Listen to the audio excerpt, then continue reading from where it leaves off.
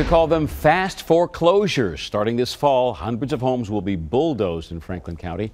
Today, the county prosecutor filed the first of a new type of speedy foreclosure. 400 more of them could come in the next few weeks.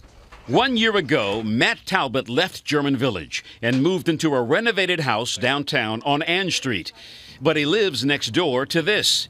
Two dilapidated homes dropping siding like a snake shedding skin. Doesn't help to have what looks like, drug houses around the neighborhood. So I really can't wait for them to get torn down. County Prosecutor Ron O'Brien and County Treasurer Ed Leonard say help's on the way. These houses will be among the first of 400 to be demolished this year.